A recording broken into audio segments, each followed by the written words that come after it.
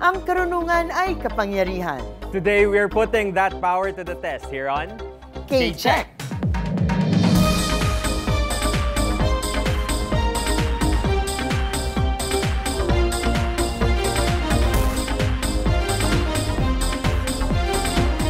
Hello everyone, ako po si Attorney Gabby Concepcion. At ako naman po si Jules Giang. Welcome to another week of competition here on K-Check. We're halfway through this season in our quest for a new K-Check champion, but the search continues at tuloy pa rin ang Brain Power Challenge sa ating mga contestants. Kaya samahan nyo kami until the final week of competition dahil in the end, that new K-Check champion will be revealed. 4 na contestants ang dadaan sa ating Karunungan Check sa araw na to. Ira is a 4th-year business administration student from UP Diliman. She loves watching basketball and is an avid Golden State Warriors fan.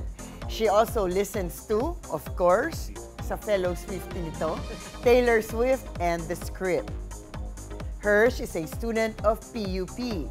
She's a former fan of K-pop group 17, and her hobbies are watching K-dramas, playing Mobile Legends, and doing makeup. Former fan na lang daw. Oo nga. Tatanungin natin yan mamaya.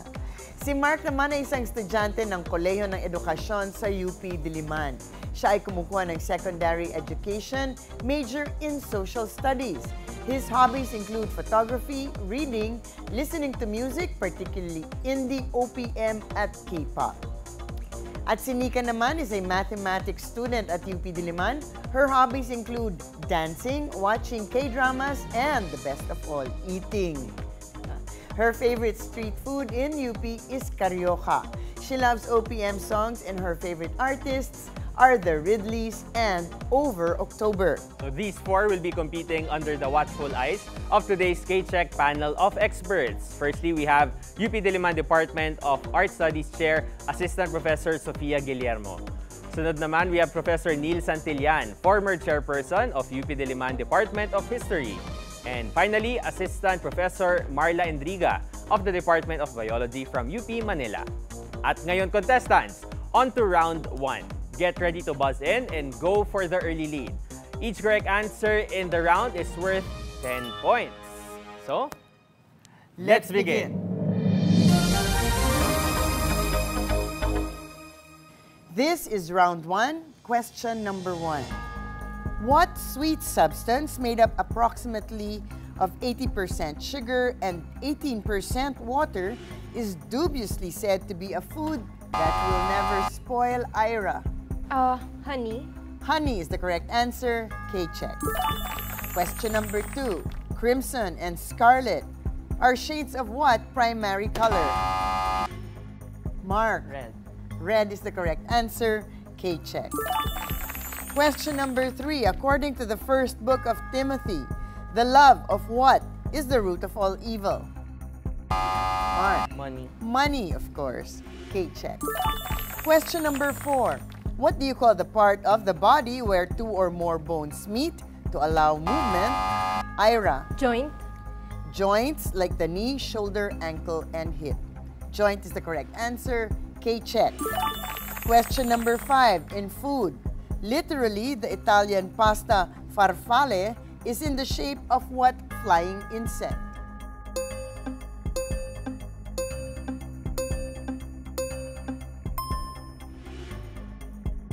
Oh, there's a correction. It's farfalle. It's supposed to look like the butterfly.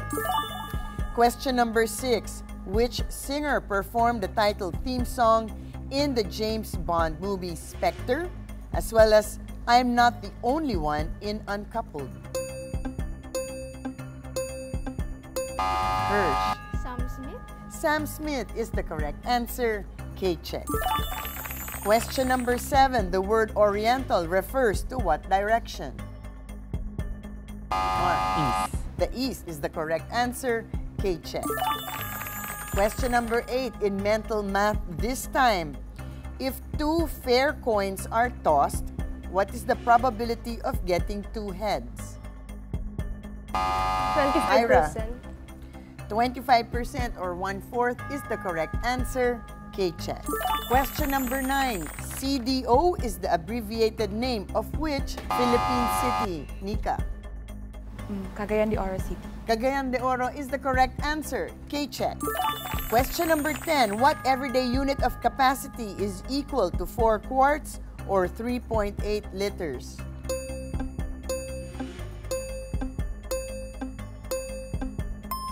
The correct answer is gallon.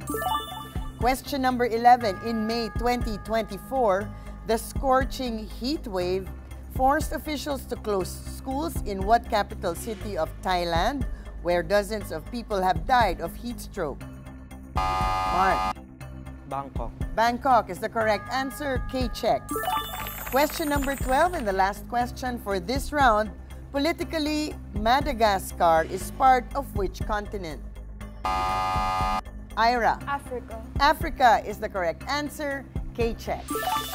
And that's it for round 1. Maraming salamat, Attorney Gabby, for that round. So ngayon mag-scores recap muna tayo. On the lead, sina Ira at si Mark with 40 points each. At si Hirsch naman at si Nika ay may 10 points each. So, contestants, dito sa ating show, meron tayong favorite segment na mas kinikilala namin ng inyong mga background. Ito ang K-Chika! Ayan, simulan natin si... Daming audience dito sa diba? studio. Basta K-Chika talaga eh. Si Ira muna. Si Ira, fan ka ng Golden State Warriors. Wala ka bang local team na deserve siguro na maging fan ka rin? Siguro sa UP Fighting Maroons na lang po. Pero PBA hindi po ako masyadong nanonood eh. Pero sa UAAP nanonood ka? UAAP for sure po. Anong season yung favorite mo so far? Yung nanalo po tayo na Oo season. naman. The past 2 seasons medyo kinonte, kinapos po. Pero at least nandun pa rin. Yes po. Siyempre, after 36 years. Yes. Tapos this year, host ang UP, no? Correct. So, Hirsch naman, spill the tea. Spill the tea. Alam ko yan. Bakit naman former fan ng 17 ang tawag mo sa sarili mo? Anyari? Nabisi rin po kasi sa ACADS, tapos nagka-love life din. Ay. Ay! ACADS at Love Life. Oo. Talaga? So, Love Life, ACADS, 17. Pwede Sa naman dulo na. pagsabayin. Hindi. Kahit pakinggan mo ka pa nag-ACADS yan. Oo. Hindi na po. Minsan na lang po. Ganun. Grabe, ngayon ko lang narinig yun. Former Pati ang favorite music Oo. at music group. May katapusan Nalimutan din na. man. Okay, Oo. maraming salamat. Ira at si Hirsch, mamaya naman kakausapin natin sina Mark at Nika. Pero ngayon, maghanda naman tayo for round 2 dahil susunod na yan dito lang sa... K-check.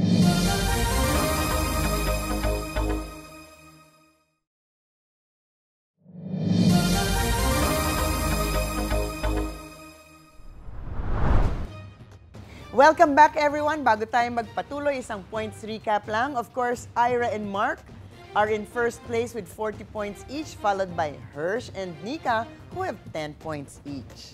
So, eto na naman tayo, as promised, di ba? Babalik na naman tayo dito sa ating favorite portion na tinatawag nating... K-Chika! Hanep talaga ang audience natin. Talagang mabubuhay ka dito.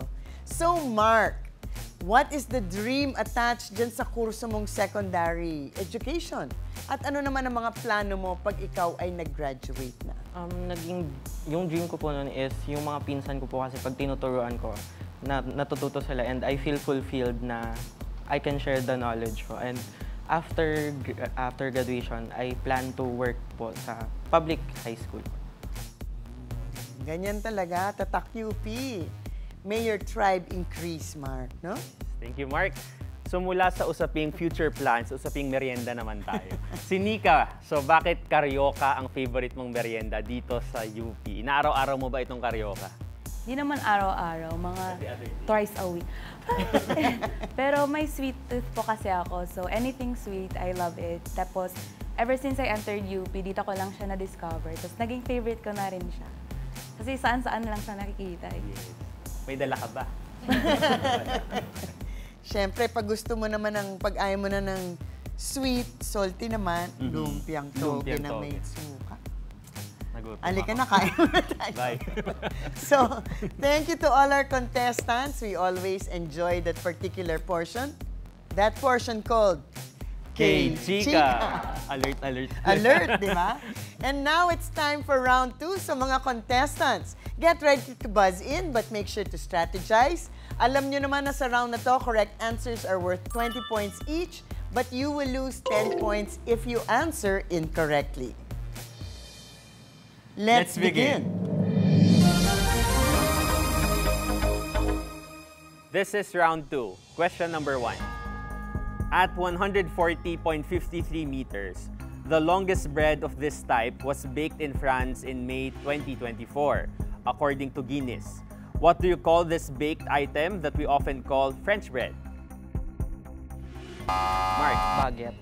Baguette is correct. K-check. Question number 2. Isaac Merritt Singer was an inventor associated with what device that may have 2 needles and thread? Ira. Sewing machine. Sewing machine is correct. K-check. Question number 3. Released in November 2022 by OpenAI, which form of generative AI is capable of generating human-like text based on context and past conversations?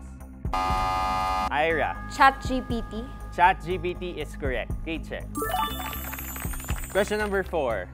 San Lorenzo Ruiz died at the age of 42 in 1637 in what Japanese city, which is also the last city where an atomic bomb was dropped during war? Ira.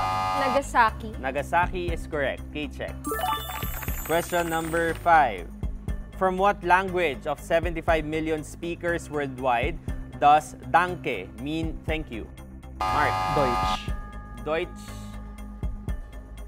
is also correct. German or Deutsch is correct. K-check. Thank you. Question number 6. Which actor starred in the 2023 film Retribution, 15 years after getting famous for his role in Taken?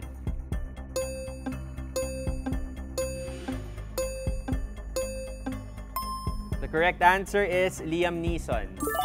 Panood niyo ba yan? Question number 7.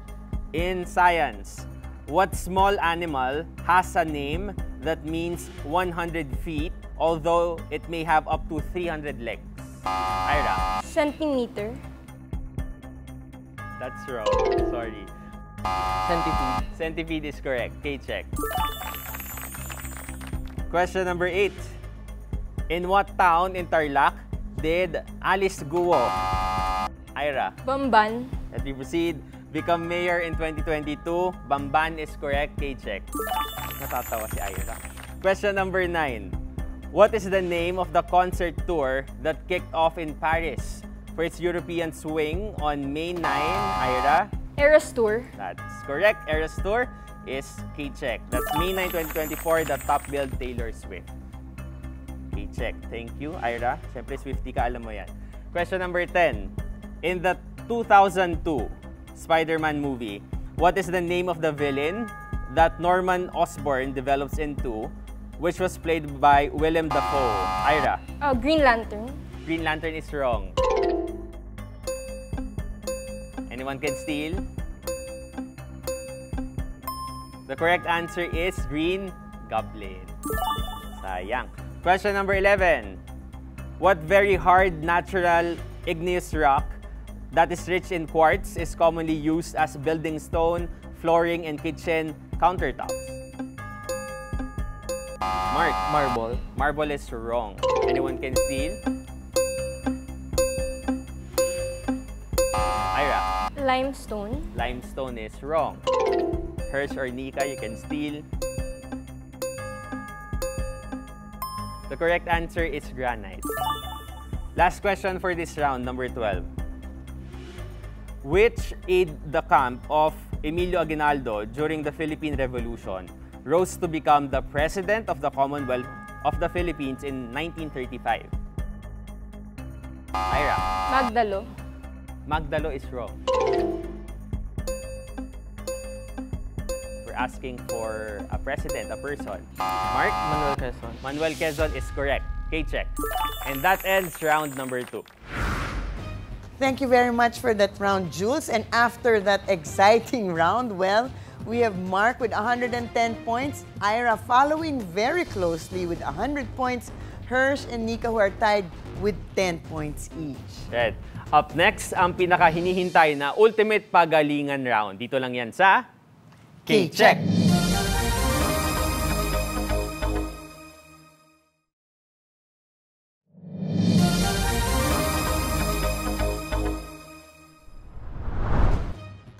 Points recap muna tayo. Mark is in the lead with 110 points, followed by Ira with 100 points at sinundan ni Hirsch at Nika with 10 points each. In the lead man si Mark. Ngayon ay may chance pa rin makahabol ang iba as we go into our ultimate pagalingan round. Dito sa round na to, correct answers are worth 30 points each, pero may 15-point deduction for wrong answers. So contestants for this multiple choice round, please remember, we will accept the answer itself or the letter and answer, but not the letter only. Dito din sa ating panel of experts, manggagaling ang mga katanungan. So this is your last chance para humabol, lalo na kay Hirsch at saka kay Nika. So good luck sa inyong lahat and Let's begin! Simulan na natin ang ating ultimate pagalingan round. First question from Prof. Sophie. Thank you, Jules. Let's start with something easy. In traditional color theory, red, yellow, and blue are called primary colors because they are not created by mixing other colors together. Mixing equal parts of two primary colors together results in what colors? A. Tertiary, B. Complementary, C. Secondary. Ira. C, secondary. Let me finish. D. Intermediate, E. Grayscale, C. Secondary is correct. Okay, check. Thank you. Next question from Prof. Neil. These works are prepared by hand, including handwritten or typewritten drafts of publication papers, not otherwise in multiple copies. A. Documents, B. Drafts, C. Manuscripts. Ira. C, manuscripts. Okay. Ang tamang sagot, letter C, manuscripts. K-check. Thank you. Next question, Prof. Marla. Sa physics naman, what is the term for the rate of change of velocity? A. Force, B. Power, C. Momentum, D. Acceleration. D. Acceleration. Let me finish. E. Energy. The correct answer is D. Acceleration. K-check. Thank you. Off to our second set of questions, Prof. Sophie. The Scream from 1893, which depicts a screaming figure on a bridge during sunset, was painted by which artist? A. Pablo Picasso, B. Salvador Dali, C. Vincent van Gogh, D. Edvard Munch, E. Paul Cézanne.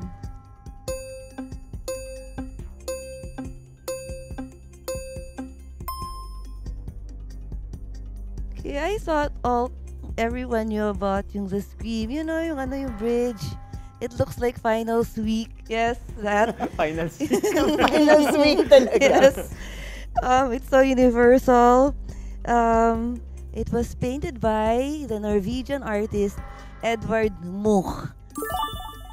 Thank you so much, Prof. Sophie. Next question, Prof. Neil. Southeast Asian history tayo. Sa anong imperyo sa ASEAN namuno ang mga hari na sina Suryavarman, Jayavarman at Yasovarman? A. Ayutthaya, B. Khmer, C. Majapahit, D. Sailendra, E. Srivijaya. Majapahit. Mali.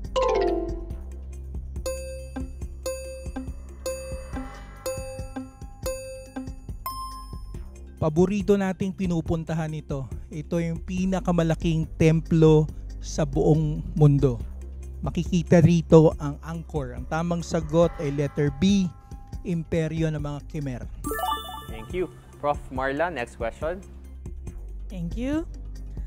Which of the following is an example of a genetic technique used in forensic medicine? A. DNA sequencing. B. Blood pressure measurement. C. Electrocardiography. D. Magnetic resonance imaging.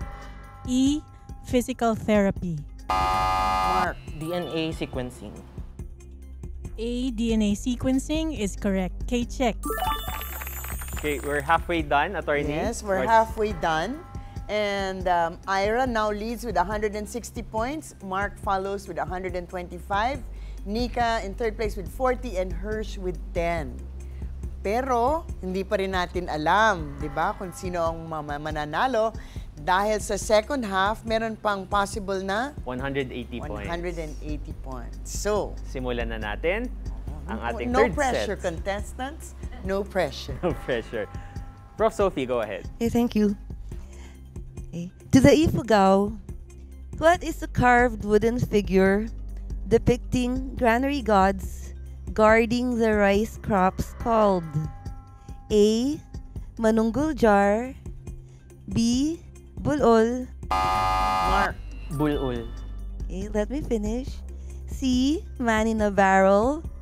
D. Higante. E. Likha. The correct answer is Bulol. Okay, check. Thank you. Humahabol na si Mark. Diba? 5 points na lang lamang ni 5 Ira. points na lang. Prof. Neil. Which company introduced the first smartphone in the world? A. Apple. B. IBM. C. Motorola. Si Motorola. Mali. D. Nokia. E. Sony. D. Nokia. Mali. A. Apple. Mali. Sony. Mali. Out of 5 possible answers, 4 have been answered incorrectly. Mali ang process of elimination ngayon. Mas alam natin na nasa outsourcing business ang kumpanyang ito. Ang tamang sagot ay letter B, IBM. Sila pala. So, hindi Razer yon. Thank you. Okay. Next question, Prof. Marla. What is a common characteristic of organisms called extremophiles? A. Limited reproduction. B. Slow metabolism. C. High adaptability. D. Short lifespan. E. Low oxygen consumption. Ira. C. High adaptability. Extremophiles are microorganisms that live in conditions of extreme temperature, acidity, alkalinity, or chemical concentration. In short, they live in extreme conditions. Therefore, they have letter C, high adaptability. Okay, check. Now we're off to our last set of questions. Yes. And Ira is still in the lead with 175 points. Mark with 140. Nika with 25. And Hirsch with negative 5 points. Pero may 90 points pa na pwede niyong pag-agawan. Prof. Sophie. Thank you. This for cooler weather. The parol, signifying the Star of Bethlehem, is a popular Christmas ornament made with bamboo sticks and paper. However, the winners of the annual Giant Lantern Festival can measure up to 20 feet in diameter and have up to 8,000 light bulbs. Where is the Giant Lantern Festival held? Ira. San Fernando, Pampanga. Let me finish all the choices. A. Angono Rizal. B. San Fernando, Pampanga. C. Bacolod, Negros Occidental. D. Calibo, Aklan. E. Paki, Laguna. San Fernando, Pampanga is correct. Okay, check. Next question, Prof. Neil. Yeah.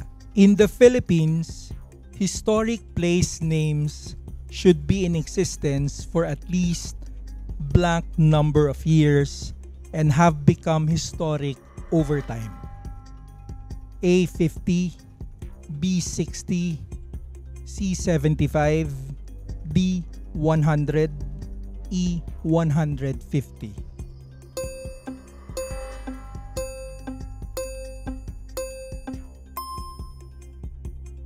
Batay sa bagong batas, hindi na pwedeng palitan ang pangalan ng isang lugar kung 50 years na ang tagal nito. So ang tamang sagot ay letter A, 50.